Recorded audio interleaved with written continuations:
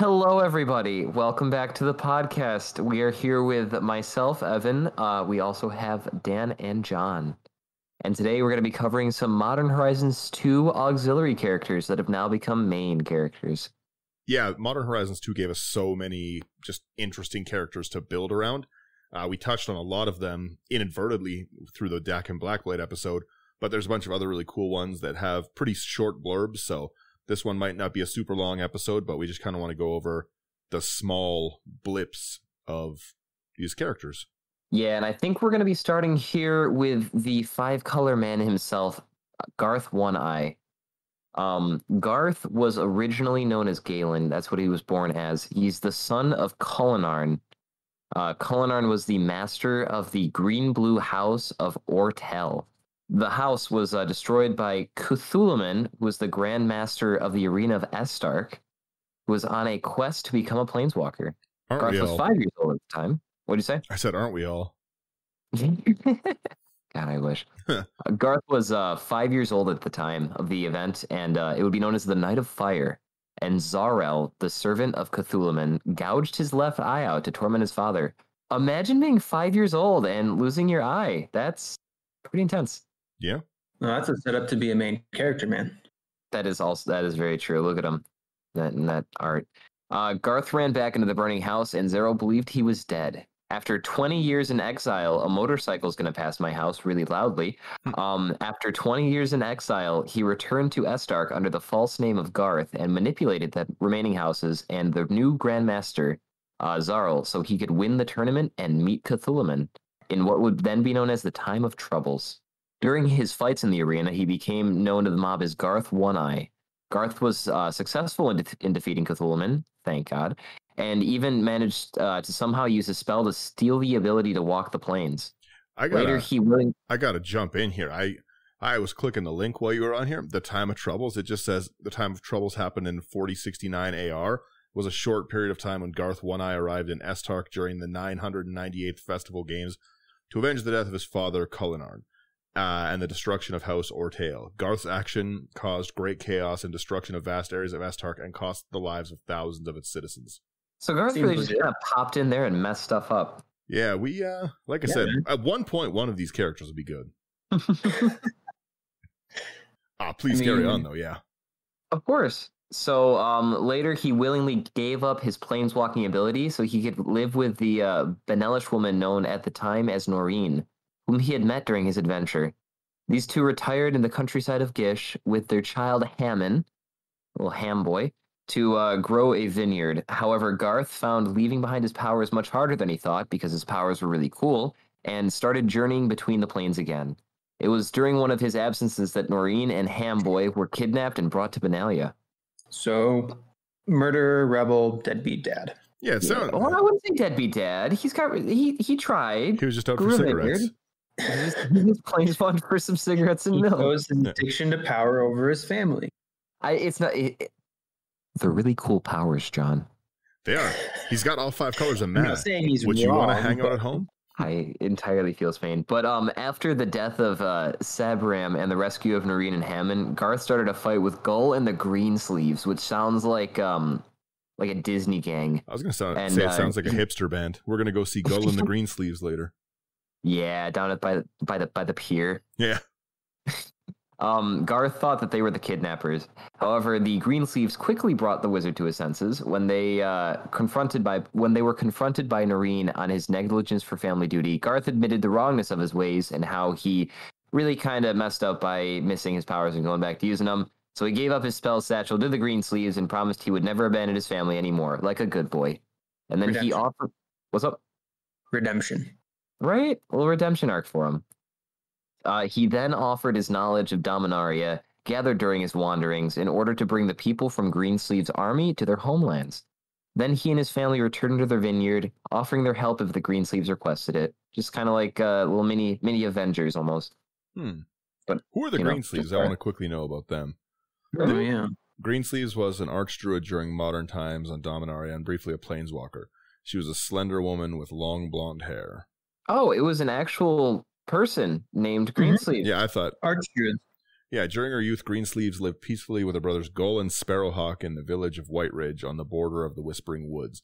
She was perceived to be dim-witted because she couldn't talk, but only chattered in animal sounds to communicate simple emotions like fear, hunger, interest, etc. One day, a falling star was seen in the sky, which was reputed to be a bad omen. This was proven true when the White Ridge was destroyed during a wizard's duel. The elders and children all died, and everyone seems to die in the magic story. The old ones. Yeah, the elders and children all died, and almost all remaining villagers decided to relocate elsewhere. One of the dueling wizards, Towser, came to Gull, and after assuring him he had no part in the destruction of the village, asked to become the new freight master. Gull, confused by the mind magic of Towser and with nowhere else to go, accepted his offer and brought Greensleeves along. Very dim-witted. I think I subconsciously put the in front of Greensleeves when I was reading it back on the Garth page there. It's a possibility. Yeah, we should actually go into Greensleeves at one point. Greensleeves is a way bigger story than Garth, but yeah, we'll go back to Garth now. Yeah. Getting back into Garth here, after covering the Greensleeves, going into how Garth looked, he was very not short, but average height, skinny boy with a bony face. I don't know why I keep saying boy. He was a grown adult man at this point. He's a wee boy. He's a wee lad. Little Garthy boy. But he was a very thin man, very bony face, cheekbones protruding out, bronzed by the sun because he was working out on the vineyard. And he had scruffy dark hair with a messy cut. Usually dressed in black, and he wore a spell satchel at his belt. In Noreen's opinion, Garth resembled a scarecrow. Very, very loving opinion of his wife. Yeah, no wonder he was out for cigarettes. Also, Garth resembled a scarecrow. His only arresting features were his eyes, turquoise blue. The lost eye, in fact, grew back thanks to his ascension, leaving a white scar star around it. I'm going to be honest. I can't go by Daniel one arm if I have both arms. What are we talking about? I mean, maybe he just wore an eye patch over it. You know, it's just like I can't be like you can't be like 7 foot tall John if you're not 7 feet tall. You can't just give yourself this nickname. I feel like if you look at his art, he's only got one eye. Well, no, canonically he has 2 eyes. You grew it back. No, but one of them's golden. Yeah, but that's just the cool eye. But that's still 2 eyes. It's not Garth 1, not gold eye. Garth's 2 eyes. Just naming characters on just totally normal things. Garth black hair. This is Evan 2 hands. All right. Little do you know, Dan. I have 3. Burr, burr, burr. Yeah, no. So Garth appeared in the pre-revisionist books. There was no mention of Planeswalker Sparks. Any mage could break a Plains Veil with the right spells and sufficient mana to make the pre-revisionist books fit revisionist continuity. Many people believe that the wizards who became Planeswalkers by spells actually possessed sparks that were flared by the spells they cast, but didn't know that these sparks were like their Planeswalker thing. However, Garth might be an exception to this theory. The novel Arena states that the spell researched by Carolyn could grant the planeswalking power to anyone casting it. It's not likely, though, that Carolyn created a real spark with her spell because even planeswalkers don't understand its nature fully. The explanation of this might just be that the spell simulated the powers of a spark to some extent. In 2021, it was stated in a retcon that Garth's planeswalker spark ignited the moment he won vengeance against the killer of his kin. Boo. No. Woo. Boo. No. Come on. So it'd be so much better if he wasn't a planeswalker. Yeah. They really got to get that stuff together. He having 5 color mana also is a really interesting thing because he was born of like a blue-green kind of guild, but he was able to use a bunch. I'll let you guys go through some of the spells he was able to cast in the colors. Yeah, John, you want to go into those? War Mammoths, Land of War Elves, he cast Fog, Ironroot Treefolk, Wall of Wood, Wall of Brambles, Giant Growth, Giant Spider, and he didn't have regeneration to fix his eye. His white mana, he had Circles of Protection, he summoned a White Knight, Healing Salve, which could have fixed his eye, Reverse Damage, which could have fixed his eye, Armageddon. Oh, he's a degen. Blue mana, he had Flash Freeze, Psionic Blasts, he has Invisibility, Counter Spells, and Levitation. For his black mana, he'd use Terror, Relentless Rats, I hate that card, Manor Skeleton, Infernal Medusa, a Lich. He also summoned a Lich to fight Goal. And his red mana was just Fireball, Wall of Stone, and Aether. Arathi Berserker? Arathi Berserker. And he had a Juggernaut and a Disrupting Scepter for artifacts. Sounds like he was really playing jank, to be honest. Pretty much, yeah. There's no synergy in that. He cast in Healing Salve. You should have gone blue, my man. The boon cycle is not even. I'll say that right now. The next one of the main characters in the story is... It still just blows my mind that anyone has ever been able to pronounce this name. I'm going to try again right now, but I don't believe my attention span can. It's Asmorano Mardecai Satina. It's Asmor. John, you take a run at it. I think, yeah. Asmora, nomadic. So you say it like nomadic, so nomardic. It's a short A sound. There's no E to make it a long A. So Asmora, nomadic, adiced in Kuldakar. I'm going to take your word for that. I want to know what her parents' names are. Yeah. That's why you name a child you don't like. I mean, that's why she's red. It's Dominaria.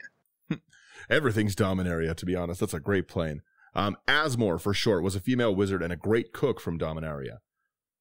She once summoned a lord of the pit named Vincent for a duel, but ran out of stuff to feed it. She escaped being eaten by entering into his service as a chef for 7 years and 7 days. She offered to feed him a new dish every single day as long as he didn't eat her. Vincent agreed, but only on the condition that if he ever became bored with her dishes, he'd have her for the next meal. Wait, who's Vincent? A pretty good cook. One of the Lord of the Pits, yeah. Imagine being like a super powerful demon, but your name's Vincent. Yeah. All hail Vincent. To be honest, I don't know how I got here. Vincent would have to be British. Asmor managed to surprise Vincent with every dish that she prepared, and near the end of her service, he became wistful and offered her a full-time job cooking for him without a threat of death. She just wanted to get out of hell, so Vincent asked her to collect her recipes for him for when she left. She agreed, but only if she could make copies to sell in the overworld. About 20 copies of the Underworld cookbook were made, but only 2 were sold in 5 months, 1 to Vincent and 1 to her mother. And I pulled 4 of them from Modern Horizons 2. I'll let you guys go on with the rest of this one here. Yeah, so she was so embarrassed and disgusted with the failure of her cookbook, Asmor told her imps to incinerate the rest of them. But then they just got lazy on their way to the furnace and tossed the books into the overworld. And the books were found. People started trying to put together her recipes, and they just ended up being the rage of the high courts. A lot of ogres, goblins, throat wolves, and other creatures she had described as delicious were now hunted as ingredients. This meant that they had a huge grudge against Asmor and tried to track her down to kill her as soon as she got free. She decided to write a second volume to the cookbook to get the monsters off her back, with entries like 1,001 ways to prepare elf and a number of other dishes aimed at serving the upper class, including methods of preparing goblin princes, dwarven counselors, and elven aristocrats. Okay, wait. Oh. So the human aristocrats of Dominaria were eating dwarves, goblins, elves. What? This is a dark story. Asmor's not even a good character. What? Yeah. 1,001 ways to prepare elves. I mean, look at some of the recipes in the cookbook. Honey-baked breast of granite gargoyle, sauteed beetle. Cute Pegasus. Cute Pegasus in red sauce with dragonfly garnish. Gray ogre toes and sweet black sauce. Yummy. Barbecued throat wolf ribs. Atog pate on honey-soaked ironroot bark. I'm not gonna lie, the barbecue throat wolf ribs really got my mouth watering. I could go for some barbecue throat wolf ribs. I get it. Honestly. Right? Basilisk eye in, I don't know how to say that word. Jasconius sauce? Jasconius sauce. I'm not cultured enough. I wonder what Jasconius sauce is.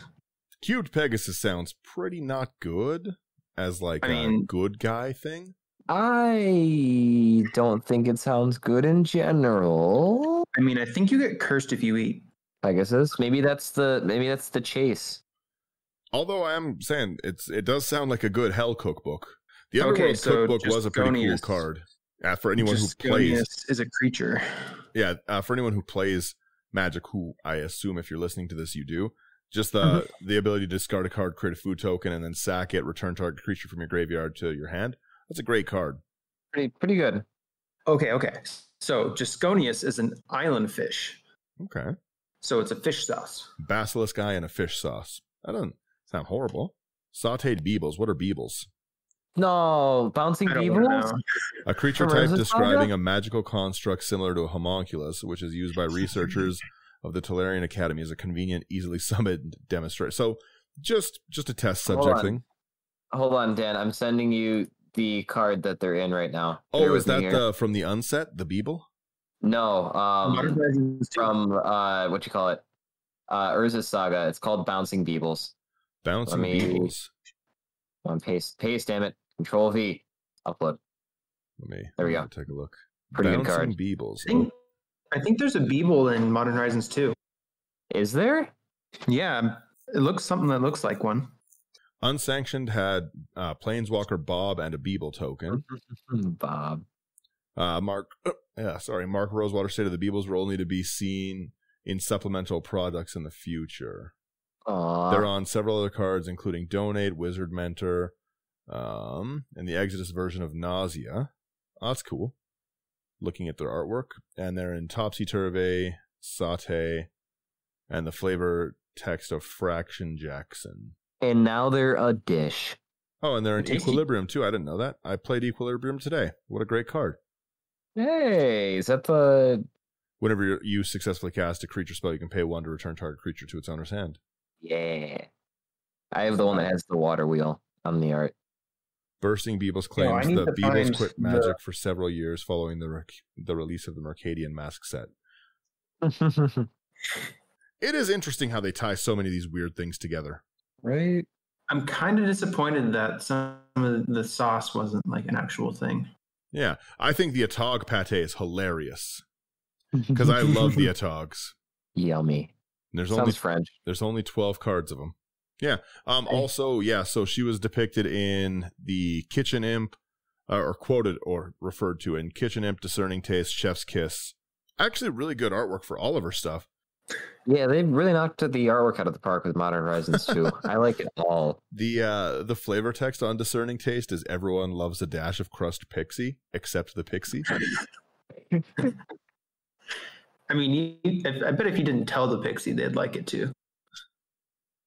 Yeah, I'm actually a big fan of that one. We had another reprint in the set, and it was Chainer. Chainer was first in one of the Commander decks, and is actually a really, really good card for Commander. I think it makes a really cool deck in general. Discard outlet, lets you cast creatures from the graveyard. I like it. But Chainer was a pit fighter and a dementia caster for the Cabal under Master Skellum. As a Kabbalist, the name Chainer was a nickname, while his real secret name was Mazura. Chainer was the first person to have found the Mirari on Dominaria. Initially, he was able to resist its lure, but ultimately he became obsessed with it and was consumed by its power. What's the secret name?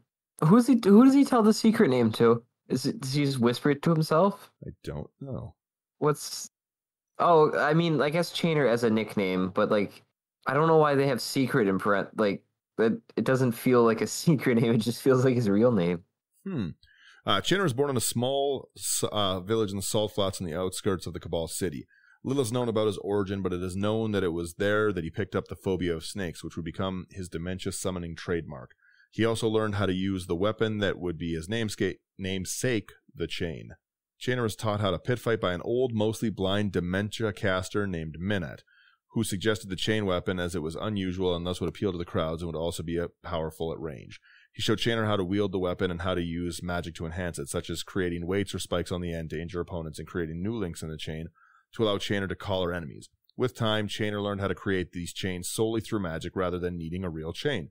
Manat also taught him the powerful Death Bloom spell, which Chainer would come to use on several occasions to slay superior opponents. Ooh, sounds like a good video game. Yeah, to be honest.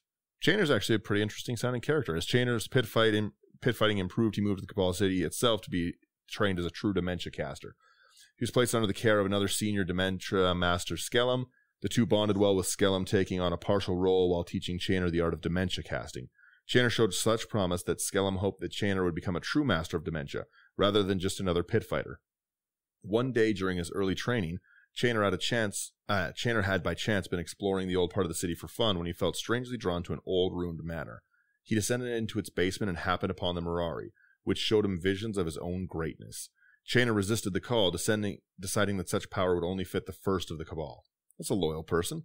As he traveled to the Patriarch's palace in order to deliver his find in person, Chainer was confronted by Order guardsmen, including Major Taro and Officer Banakis, who were inspecting people entering the city that they suspected were in possession of dangerous artifacts. Chainer fought them off before fleeing to the safety of a Cabal bar and contacting Skellum, who rescued him and had taken him before the Patriarch to present himself. Luckily, the risks Chainer had taken had paid off, as the value of Chainer's find and loyalty he had displayed in taking it to the Patriarch rather than keeping it for himself earned the first favor. Whew. That really, really sounds like either a good movie or a good video game. The artwork on Chainer is really good for both of the cards as well. I'm going to let you... do you want to take this next part, John, when the caster? All right. Chainer then spent most of his time training with Skellum, who showed him how to enter into dementia space and control the creatures there. However, Skellum's training program was interrupted at the beginning of the 3-day Lunar Games, in which the Mirari would be offered as one of its prizes. The Patriarch commanded Chainer to accompany one of the top competitors, the mountain warrior Kamal, and show him how to enter the tournament. Initially, Chainer was unhappy with the assignment, but he soon befriended the barbarian, as the two taught each other of their own ways. However, Chainer's assignment was interrupted by a dragon attack on the city. As Kamal ran to aid in the defense, Chainer's mind went to the Mirari. He rushed to the vaults to protect it from any opportunistic looters. There he fought against a group of Order troopers who killed his 2 fellow Kabbalists, including his friend Deirdre. In order to defeat the soldiers and their limestone golem, Chainer tapped into the ambient power of the Mirari and unleashed the Death Bloom spell. That's too bad it's not an actual spell. Shattering the golem and killing the Order troops. In the aftermath of the attack, the Mirari was given to Lieutenant Kurtar. Chainer protested about simply giving up such a treasure, but the Patriarch assured him that the orb would soon return to the Cabal, as all valuables eventually did. As Kamal had left the city to chase the Mirari, Chainer resumed his dementia training. Under Skellum's tutelage, he learned how to control the powers in his mind and transpose them into reality, attaining the rank of caster. After this, Chainer then returned to the pits to gain experience at casting under fight conditions. There he fought against Kamal's sister, Jessica, and mentor, Balthor. Hey, Jessica. Which means Kamal. Who's Kamal? Kamal is the barbarian. Right? Yeah, he's got a red card and then also 2 green cards. Okay. Kamal Pit Fighter is red, and then he just got another one in Commander Legends, and then he had another overrunny kind of card. Kamal's a great character. Yeah. Anyway, so after he fought Jessica and Balthor, he was hit by Jessica's explosive bolts. He recovered, though, and receiving an expensive artificial golem arm, which was paid for by Skellum. Otherwise, his return to the pits was successful due to a skillful blend of melee fighting and adept summoning. After some time, the Patriarch's prediction about the Mirari proved true. The Chainer witnessed its return to the Cabal in the hands of Braids, following its catastrophic use by order of the Emperor Aboshan at this point. Okay, who's Emperor Aboshan? Let me take a look. What did he do? Oh, Aboshan was the Cephalid Empire. He's a Myr. Oh, geez. This is the Cephalid Emperor. Yeah, that's pretty cool. Oh, wow. This guy doesn't look like good business. Yeah, Aboshan's awesome. Aboshan, Cephalid Emperor, tap an untap Cephalid you control, tap target permanent, 3 blue, tap all creatures out flying. A very fun card. Oh man, he made a deal with someone shady, and it replaced the Royal Merfolk family and took their magical powers. We've all been there. At this point, Chainer was also reunited with Kamal, who had been following the Mirari's journey across Oteria. The two formed a pit-fighting partnership that scored a record-breaking run of 12 consecutive victories, but was broken when the first ordered them to throw their next match. This went against Kamal's sense of honor and fair play, so he refused to fight and broke off their partnership, although the two still remained friends outside of the pits. I wonder why they asked him to throw the fight. I don't know. Probably because he was fixing it. They had a really good hot streak, so we probably bet on them losing. Yeah. To be honest, a bunch of money. Reading about stuff like this, like I knew Chainer was a good reprint because it's just a fun thing, but knowing the background of it, it does make me want to build the card. Like I do kind of want to build a Chainer deck now. Build a pit fighting deck? Why is Chainer the best character, like in terms of alignment, that we've read today? Yeah, why is the Rakdos resummon the Dementist? That's pretty bad. It's better than every character we've covered. Eventually, it was decided that Chainer had enough experience to reach the rank of Dementist. Skellum arranged for Chainer and himself to go to the Sikar Rite of Passage, where a caster would travel into Krosa to discover new inspiration for dementia beasts. However, the Patriarch felt that Skellum was holding back Chainer's progress, and so arranged for the Old Master to die in a pit fight against an Order crusade squad led by Major Taro. The plan almost worked perfectly, but Skellum managed to channel his experience in the fight into Chainer, so he could bear witness to the Patriarch's betrayal. Chainer was horrified by it and swore revenge against the squad. However, he still went ahead with Sikar, taking Kamal with him instead. The ritual went smoothly as Chainer captured, amongst other things, a wolf monkey and a Grendelkin, that's a weird word, in memory of Skellum. He also saw a vision of the Cabal's god Kuber, which he took as a sign of passing the trials. So he and Kamal journeyed back to the Cabal city and he and Kamal journeyed back to the Cabal city in triumph. Oof, they're going wild with these words. As they returned, Kamal and Chainer were surprised to find Cabal city was under attack by the Order. They immediately joined the battle, where Chainer demonstrated his newfound prowess by filling the central arena with dementia beasts that slaughtered the invaders in there. With those losses, the Orders broke off their attack and fled the city. However, Chainer could not take much satisfaction, as Kamal had been seriously injured in the battle. The Patriarch was most grateful for Chainer's intervention and granted him the right to use the Mirari. However, Chainer wanted to use it twice, once to heal Kamal and once to fulfill an agreement with Ambassador Laquidus to create a new champion for the Merfolk. In order to do both, the Patriarch insisted that he get revenge upon the Order's commanding officer for the attack. This happened to be none other than Major Taro. So Chainer carried out his assignment with relish, slaughtering Taro, his command corps, and he's not that good anymore, and all injured troops recovering in a Samite hospital, and most of the innocent healers there as well. Okay, my previous statement has just... Yeah, there's the magic story we know. I would have used mustard. Yeah. Upon his return, the Patriarch was true to his word and gave the Mirari to Chainer, who then successfully used it to create Burke for Laquidus, and also healed Kamal by magically grafting snake skin over his wounds. Laquidus was perfectly satisfied with Chainer's creation, but unfortunately, Kamal reacted badly to Chainer's gift. According to his barbarian culture, an injured fighter should recover naturally and learn to fight with whatever he had lost. Kamal chose to burn off his own skin and be rid of the additions rather than become an outcast in his culture. His refusal to accept the Cabal's gifts ruined his and Chainer's friendship. Aww. We should do Kamal next week, to be honest. He sounds pretty cool. Kamal and Jessica. All right. Yeah, I'm going to write that down. Someone take the rest while I start writing. Yeah, following his successful uses of the Mirari, Chainer became increasingly important to the Cabal and worked closely with the Patriarch. The first had been impressed with Burke and requested that Chainer make a second one as to serve as the first bodyguard. However, this time Chainer decided to use the Mirari to get revenge on the last remaining person responsible for Skellum's death, the Patriarch himself. He had made a deal with Laquidus to research the Patriarch's own secret name so that Chainer could weaken him. And then he used the orb to power an enormous death bloom that killed all of the Patriarch's bodyguards and attendants. So I guess that's what the secret name's for. It's like a power word. However, the Patriarch himself was immune to the spell due to his pact with Kuber, which made him nigh immortal. Instead, Chainer had to settle with forcing him into exile in a Fedo.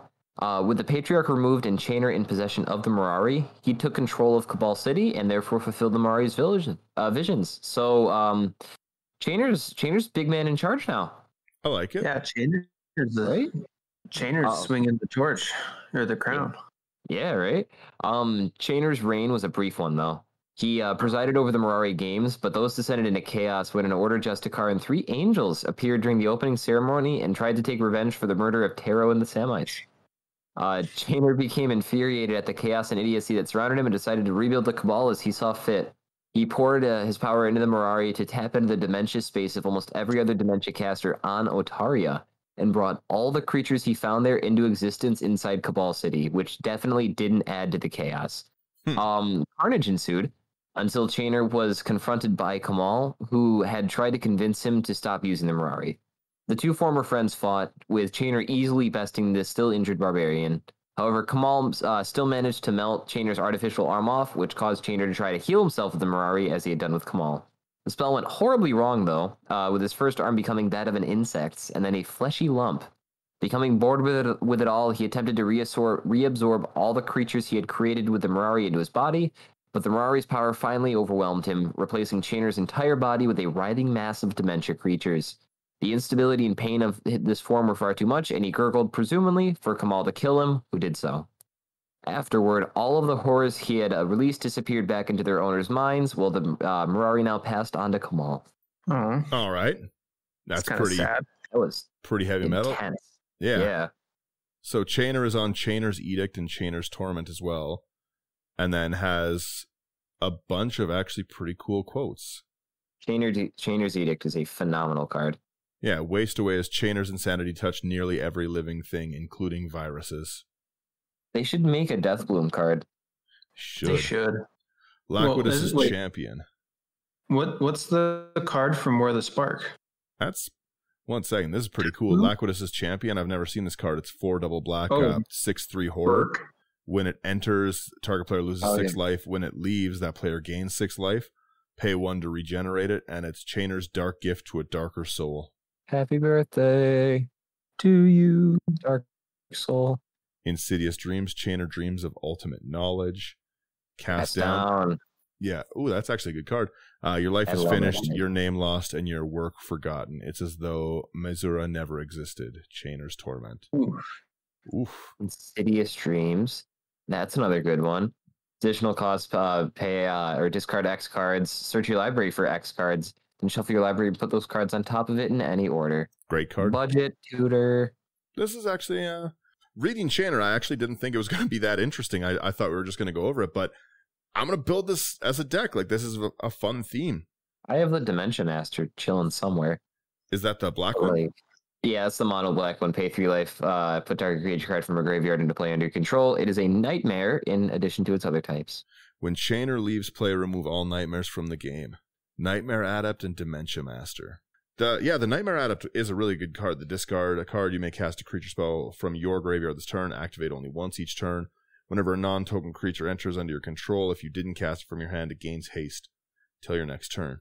Are you telling me that Jund just got 2 really good cards? Noble Hierarch and Chainer? Yeah, to be honest, this is a great card to get back. Discard and you can cast from the grave. That's not only getting good cards into the grave, but being able to bring things back. Ambassador Laquidus kind of seems like a jerk. Killing a Tormorgoyf once is hard enough, but killing it twice is... That really flew under the radar in terms of spoilers for me, though. What, Chainer? Yeah, I did not know that was in Modern Horizons 2 until you had posted about that. Yeah, what a great reprint though. Like I said, it's a very cool card. I was actually just taking apart the Madness Commander deck, and I just pulled it out. So I've got this sitting here. I'm gonna build this for sure. Ooh. What a cool one. We're sleeved up real quick before it curls. We're going to go on to one of the next cards that a lot of people were really excited for. This one's Chatterfang, Squirrel General, and a Squirrel Warrior from an unknown plane. I'll let John take this one away. This seems like a John card. It is, honestly. The squirrels of Umbra Forest have enjoyed a long, peaceful existence. Drakes, the neighboring Ridgeback Mountains, invaded in search of food and threatened to devour them all. Chatterfang, already a veteran of the famous Orc Fire campaign 2 summers before, rallied an army of fighting squirrels to drive the Drakes back and teach them a lesson they'd never forget. He personally killed over a dozen Drakes on his own and now wears their fangs as trophies and as a warning to all other would-be intruders. He killed a dozen Drakes. That's a squirrel. Yeah, that's the king of squirrels. Drakes are rather large. Yeah. If you were like, hey, there was a squirrel that killed 10 owls, I'd be like, that's a pretty heavy metal squirrel. And I did some looking because he's from an unknown plane, and I think Innistrad. The squirrel? Because of Umbra Forest. Yeah. Okay. I looked up Drakes, and then it led me to a list of all the Drakes on all the different planes. And I feel like you don't get metal squirrels like that outside of Innistrad. Innistrad would be the place for these like crazy vampire-looking squirrels. Well, so I don't know if you heard before what I was trying to say, but do you know how Chatterfang's going to ignite his Planeswalker Spark? No. Okay. Because especially if he's on Innistrad, he's going to kill Emrakul. That would be canonically hilarious, because that's been one of the big jokes for so long. It's like, right? I swing with my flying 1313, god of destruction. I block with 13 squirrels. I'll block with a Chatterfang with Death Touch. The Death Touch Fang? No. The next one we're going to go on to is Tourach. So Tourach was the founder and first high priest of the Order of the Ebon Hand on Sarpedia, Dominaria. Everything's Dominaria. Tourach worshipped a being known as the Ebon Praetor instead of the Hand of Justice, which most people worshipped at the time. Tourach established a new empire. Its capital was Architect Keep, the citadel of the Ebon Hand. Tourach and his followers were necromancers able to work great magic by means of sacrifice, often of their limbs, but sometimes of human lives. But Tourach's greatest power lay in chants and hymns that could cause insanity in all who heard them. He's a singer. Yeah. Upon Tourach's death, the members of the Ebon Hand defiled him, with the followers of Leitber living in continual dread of his return. That's pretty mean. The guy's dead. Leave him alone. He just gets on buildings and sings really loudly.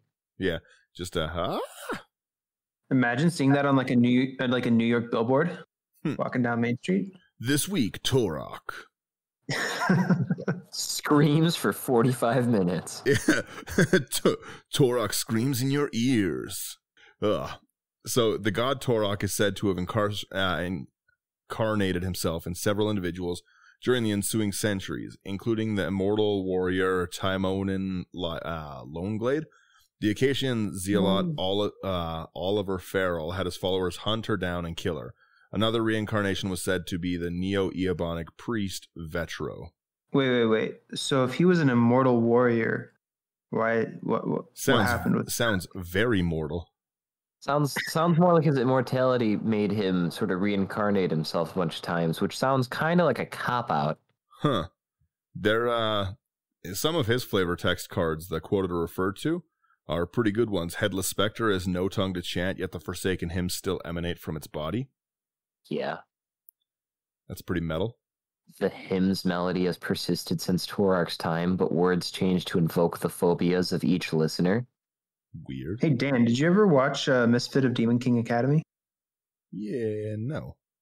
You ever watch obscure anime number 467? Yeah. Hey. Initially bred for sacrifice, the thralls eventually turned on their masters, the Order of the Ebon Hand, with gruesome results. Sarpadian Empires, Volume 1. Just kind of looking like it. It looked like he had his own sort of king, not like a full-blooded kingdom, but Tourach's gate kind of indicates that it was either a gate to his house or a gate to some area that he owned. Dude, quit calling it by your name. It's just the front door. Tourach's Canticle. The same hymns Tourach sang. Tourach's gate. The same hymns Tourach sang to praise the Ebon Praetor would later be adapted to glorify Tourach himself. All right. Tourach's Laboratory. You think he's the one that adapted him for himself and just kind of spread it around like other people were singing it? Yeah.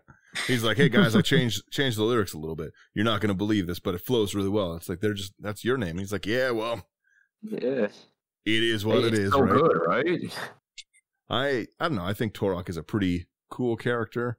I like this bedsheet look he has, but I definitely didn't know that their sacrifice was like, hey, we're just going to rip some of our own limbs off to.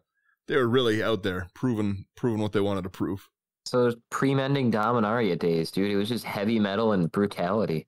Like I said, a whole lot of him just screaming. That should be the intro. It's just John screaming as loud as he can. Welcome to the Tourach episode. It's just feedback from a trash can. I'll let Evan jump on to Kaldra as the next one we're talking about, because we have Kaldra Complete. Yes, Kaldra Complete is the new card in Modern Horizons 2, and that is based on the original cards from Kaldra, which were the Helm, Shield, and Sword of Kaldra during the good old Darksteel and Mirrodin eras. Kaldra was a gigantic Mirrodin avatar composed of blue-white plasma that was summoned by Glissa, the good old Sunseeker, after she had collected the three so-called Kaldra artifacts. The Kaldra champion helped Glissa fight Memnarch's constructs until Memnarch had taken control of it, because artifacts, they're three artifacts put together. It was destroyed when the Green Sun shot through the radix. In New Phyrexia, the Kaldra artifacts fell under control of the Phyrexians and were integrated into their living weapons project. Horrifying. Glissa was able to restore them and grew a specialized germ creature in the flesh vats beneath the surface. Phyrexia's newest champion will either grow strong enough to rival the original Kaldra champion in power, or it will be defeated by someone stronger who will claim the artifacts. Glissa is content that either way, Phyrexia will prevail and improve. So it looks like we... Kaldra complete as the Phyrexian weapon. Whoops. Yeah.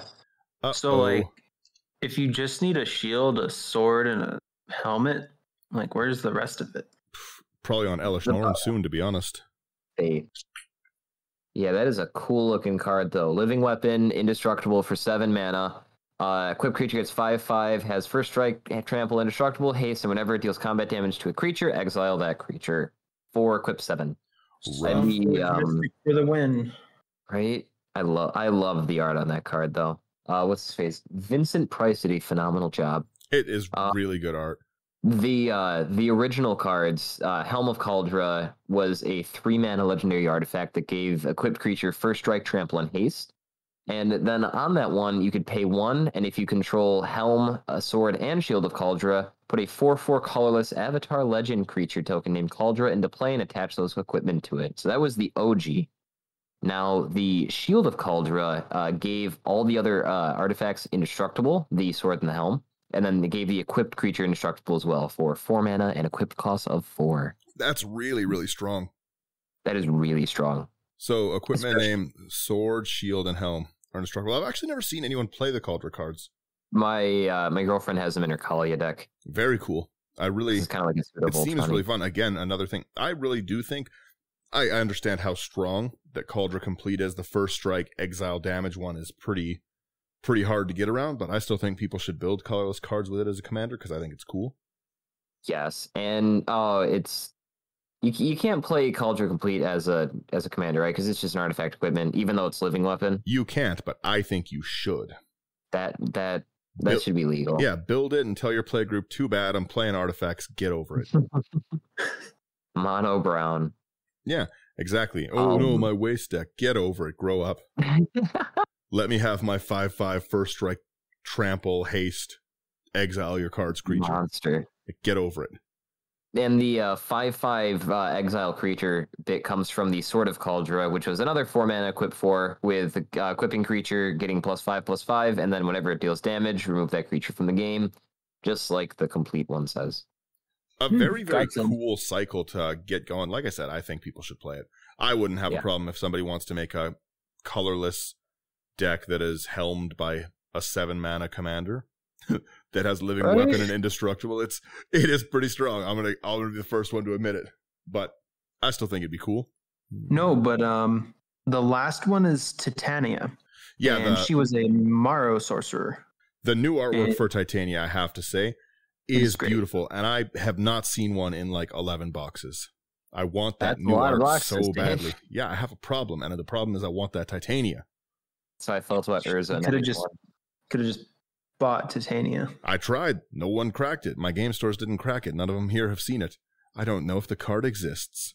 What PCG player, Dan? Or the alternate one? Oh, there's PCG player, Dan. Have you not seen the alternate one, Evan? No, sir. Go look at the alternate one and you'll see why I've been cracking boxes. That is what I am looking for, right? Oh! It's amazing. Amazing artwork. That is really Iris I can't read it because it's blurry, but Iris C, you did a really good job there. Oh, it's phenomenal artwork. Like, sometimes I build commanders like I'm going to build Chainer because the theme is really cool and I like that backstory that we just went over, but like that Titania is getting built on artwork alone. I wouldn't even care what the card did. I'm like, all right, this is a cool card. Let's go. You have to run Wall of Blossoms in that deck as well. I'm sorry. Oh, yeah. I mean, if you want to talk about the best artwork in the set, go look up Plains number 481 for MH2. It is phenomenal. Plains 481. I'm assuming it's good because that's pretty specific if it's not. That is good art. I'll give you that. That is pretty solid artwork, yeah. That in foil would actually be really nice. Again. There has been some amazing artwork in Magic in the last few sets. Like that's how Wizards is getting me. It's not even power creep on cards. It's just the pure beauty of some of them. But yeah, sorry, I could talk about how nice the new Titania looks all day. Please read who she is and what she does. So she was a Mara sorcerer for the lush forest of Argoth, which was attacked by both sides for supplies at the end of the Brothers' War, Urza and Mishra. By some, she was considered to be a goddess. She was weakened due to the excessive plundering of the forest by the brothers' armies. She tried to negotiate with both brothers, but they wouldn't leave. She then led a permanent offensive against both armies, leading to the extinction of most life forms in Argoth. She eventually perished after Urza activated the Gothian Silex during his final battle with Mishra. So, pretty depressing existence. Yeah. The nature spiral quote is pretty sad. As Argoth's last defenders fell to Urza's juggernauts, Titania said, "Nature cannot be destroyed, only changed." I mean, I think it was getting destroyed at that moment. Man, I really want to run Titania's song in a deck for something, just because it feels like it'd be fun to use. Yeah, like Titania's song is fun to use. For anyone who doesn't know what that card does, Titania, Protector of Argoth, is 3 double green for a 5/3 elemental. When it enters the battlefield, return target land from your graveyard to the battlefield, so already a good mechanic. But whenever a land you control is put into a graveyard from the play, create a 5/3 elemental creature token. So this one cares more about cards going to the grave, like a scape shift kind of play, fetch land kind of play thing. I really, really like the new artwork, so I'm going to build like a weird elemental theme landfall-y deck. Going directly. Interesting card that is also featured in the set is you can just pay 0 to sacrifice a land and gain like 2 or 3 life. Yeah, Zeranorb, love that card. Oh, Zeranorb's in Modern Horizons too? Oh, and Kyrian Rangers. I pulled a foil Kyrian Rangers in my first pack, and I was like, what is this? What are we talking about? I pulled a foil black and white special border Phantasmal Dreadmaw. Nice. The sketches, by the way, these boxes have been wonderful. The sketch cards were really, really cool. As you know, if you're listening to the lore stuff, we really like the backstory of it, right? And the sketch cards are just a little bit of a backstory into the art direction that was given. And I found them really, really interesting to see. I love the sketch style design, especially for the deck and Blackblade one. Yeah. Mm-hmm. But yeah, no, that's kind of just the end of where we are. I just wanted to touch on some of these other creatures. We thought they were really interesting, and a lot of these stories are pretty hard to get into unless you're going deep, like multiple episodes. We've got a few creatures to go over soon, and they're definitely not an hour-long conversation. Honorable mention, that we can do. Go on. Geth the Hunger Tide. Oh, Grist, yeah. Yeah, Grist. Sorry. He's just a collection of bugs that somehow formed a spark. Yeah. The Grist is an insect or a group of insects. It's just a big hive mind. Which is kind of scary because if you think about it, imagine if they gained a collective spark. Imagine if Slivers, another hive mind, gained a spark. I really do hope that they have a Sliver Planeswalker at some point.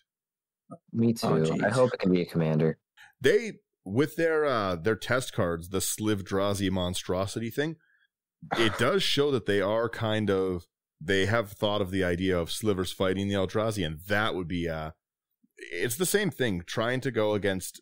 Slivers basically have only died to natural disasters. I don't think they've ever really been beat. Yeah. Are the Eldrazi a natural disaster? No, but I would consider them an unnatural disaster. But that's what I'm saying, right? Like the Slivers are like a pretty aggressive swarm, right? And I don't quite know. They really pump each other up. Yeah.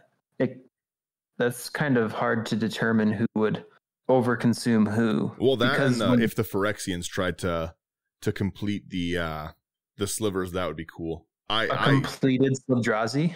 Yeah. Oh my gosh. I think that there's a lot of good ways to go in it. They have killed off so many of these interesting characters, so it's fun to see them kind of making the new ones, but I really like these throwback sets that just bring us such interesting stories of the older cards. Like, I mean, to be honest, they probably have like another 2 Modern Horizons sets worth of Dominaria. Oh, Dominaria just is a huge plane. We really should just do a whole episode on Dominaria, where it is, what it is. Geez. Like where it is now and like where it started. Because it has physically moved. It has physically moved in the multiverse. Really? Yes. It used to be the center. Oh, but now it's not. So their multiverse is expanding. I don't think it's the center anymore. But the ye old methodology of thinking where everyone thought the Earth was in the center. Well, I mean, back then they didn't have people that could fly into space and know. This is pretty interesting too. I'm just back on the Grist page. I do like the main persona of Grist zoomed up. Is that like little insect in it? It looks like a huge body, but it's just an insect. That's pretty cool. But Grist has a song and then 2 notes. So the song of Grist is, the hunger tide sweeps across the land, calling us forth from slumber. A great noise shall rise from the earth as many mouths cry out for sustenance. Countless wings will darken the skies, and famine's teeth shall strip the flesh from the bones of the world. Let all this and more come to pass, that our children may partake of this endless feast. Hey, I heard that on the radio the other day. Yeah, exactly. Not a great rhyme scheme, but terrifying. It's more of a statement. Yeah. Definitely Golgari. Yeah, so Grist is the first non-humanoid planeswalker to be featured on a black bordered card, which to me seems weird because Ashiok isn't really humanoid, I guess, but... He's humanoid. Mm-hmm. And then since Ashiok's more human than Grist is a creature outside of the battlefield, she can be your commander in the command zone. Woo! The artwork for Grist is just phenomenal. I honestly like the original art better than the alternate art. Yeah, that's the one I pulled, the original Grist. The red and white dress with the giant skull. That's the alternate, I think, right? No, the alternate's the Phyrexian alien looking thing. Oh, that's the one I pulled. I pulled the Phyrexian alien. Like Wait, which is which? The red and white. The alternate is the Elish Norn looking thing, right? The alternate's the full art one. Yeah, I pulled the one that looks like the death zombie. Oh yeah, that's the normal. That's the normal one. That's the one I like. Yeah, that's a cool one. We actually, for anyone who's listening to this one will be out Wednesday. We did Grist this weekend. The last podcast episode will be Grist, and we did a Relentless Rats deck based on it, and it actually turned out pretty fun. Did you add that insect with Dredge? I didn't. This was Zach's deck. We just went through it, but I do like the Dredge one more. This is I named the deck. I kept bugging Zach the whole episode, and we finally changed the deck name to these rats are bugging me. It's something like that. I can't remember. I'm gonna have to re-listen to it because I said it 100 times in the episode. But yeah, that's basically all I wanted to cover today. Thank you guys so much for tuning in. I'm gonna Evan, do you want to let them know where they can find stuff? Where can we find stuff, Dan? I'll let everyone know. The podcast is available anywhere you can listen to podcasts. Basically, if you're listening, you probably know that already. It's on Spotify and Apple. You can really support us by just leaving reviews, sharing the content, or even just checking out our YouTube stuff. You can find all of our content on www.intothe99.com.